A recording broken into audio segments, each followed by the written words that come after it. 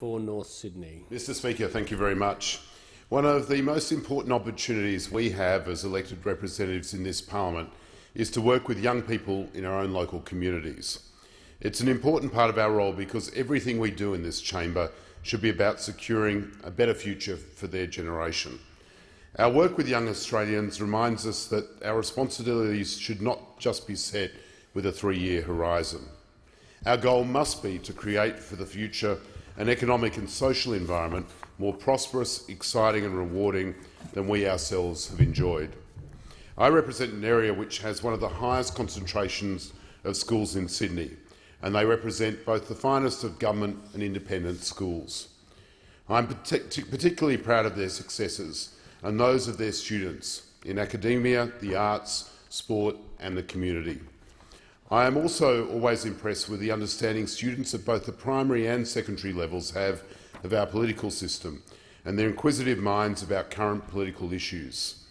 I was reminded of this just today as I spoke with students from the new Anzac Park Public School during their Parliament House visit, or last Tuesday as I met with Year 6 students at Loreto Kirribilli who grilled me for more than an hour about politics and policy.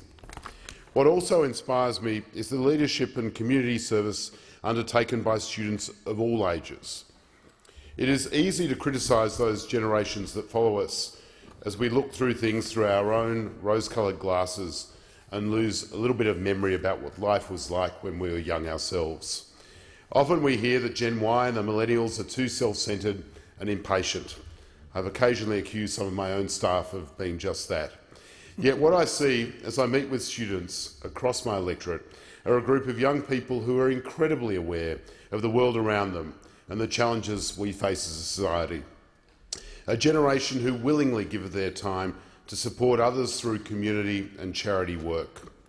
I find this at every school, be it the Year 7 students at Wenona I met with recently who are trying to establish a charity to help those with Rett syndrome, or the North Sydney Boys High School students I door-knocked with during last year's Red Shield appeal, or the boys from Marist College who are determined to make a difference in educating their own peers and generation about domestic violence, or the many schools in my electorate who take a deep and compassionate view of Australia's role in supporting refugees.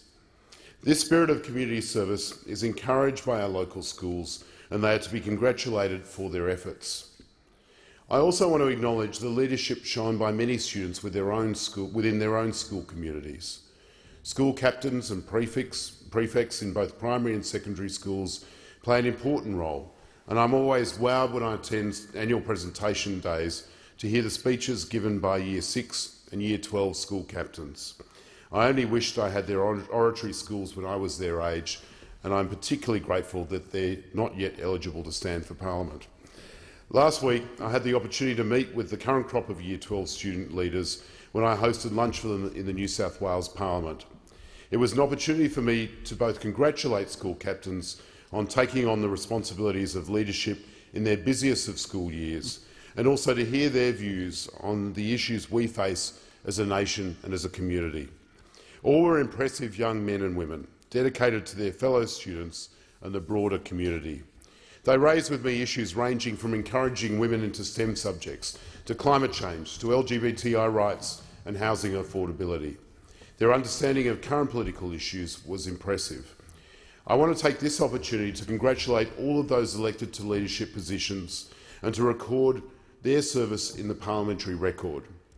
Those serving as school captains in my electorate this year include from Chatswood High School, Nick Rodwell and Rachel Aquino, from Hunters Hill High School, Matthew Gray and Bridget Villasmil-Rivas, from North Sydney Boys High School, Alan Berzewski, from North Sydney Girls, Emily Kim, from Riverside Girls High, Aileen Howe, from Willoughby Girls, Samsitha Iva, from Loreto Kirribilli, the incredibly questioning Mia Toda, from Marist College North Shore, William Fraser and Luca Flanagan, from Mara Sisters College, Phoebe McDermott and Balana Callis, Mercy College, Catholic College, Alex Swanson, Monty St Angelo, Mercy College, Kate McNamara, St Aloysius Lewis McNamara, from St Ignatius Riverview, Jessie Gray, from St Pius, Joseph Unwin, from Shaw, Max Sinclair and Toby Hoggett, from Skeg Redlands, Annie Ryan and Bernardo Kroll, and from Winona, Charlotte North.